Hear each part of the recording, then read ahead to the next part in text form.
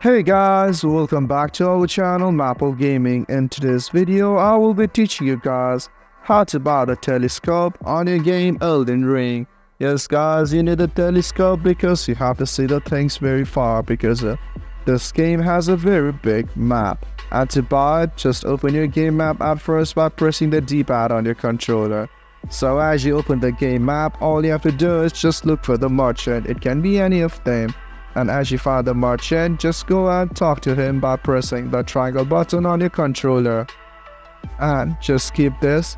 You can see the menu at your left and go for the option purchase right there, where you can see a telescope right there. So just select it and it will cost you 500 runes. So if you don't have the runes, you can just get it by defeating the small enemies or normal enemies.